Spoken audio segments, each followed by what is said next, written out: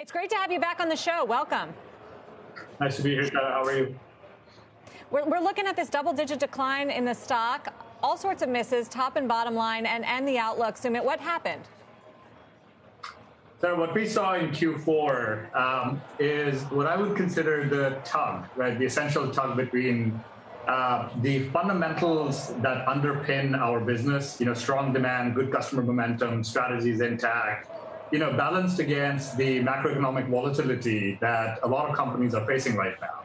And so when you look at the core fundamentals, what gives us encouragement is to be able to look at them and say, well, the consumer is healthy, the strategy is intact, and momentum's positive. I mean, if you look at it, we delivered over 24% year-over-year growth on top of really strong comps, from last year, sort of also showcasing the strength, underlying strength in the business model. And we're really happy with that.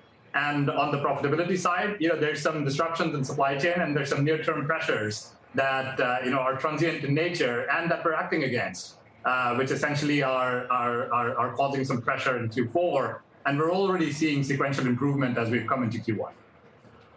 So just to be clear, you have seen growth moderate. You were in the 20s, now you're in the mid-teens. I guess the question investors are trying to figure out is whether these are transitory problems like supply chain or whether there's a slowdown in the growth story.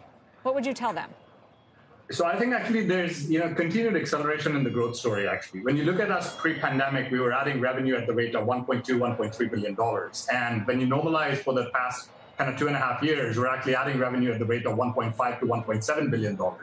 In fact, when you look at our guidance for this year, we're providing a guidance of 15 to 17% top line on top of 24% that we delivered in 2021. And it would be actually closer to 20% if it weren't the supply chain environment that we're dealing with right now.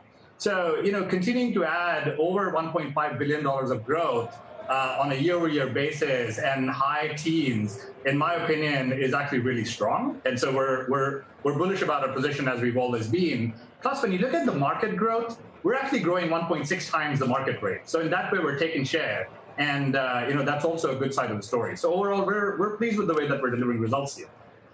What about churn? Isn't that going up? Are you losing customers with these price increases or maybe as brick and mortar stores open up? I was talking to Petco CEO Ron Coughlin earlier in the week. Petco, he was saying it's recession proof, it's inflation proof. They're seeing very strong results, nothing like what we just saw from you. So I think the results actually are really strong, delivering 24% growth, on top of the 45% growth that we delivered last year. And taking share, growing at 1.6 times the market, I would say the results continue to be strong. Now, when you look at the pet industry, it is recession-proof. When you look at 2007, 2008, most consumer spending actually went down during that time period, and pet spending went up 2 to 6% during the same amount of time.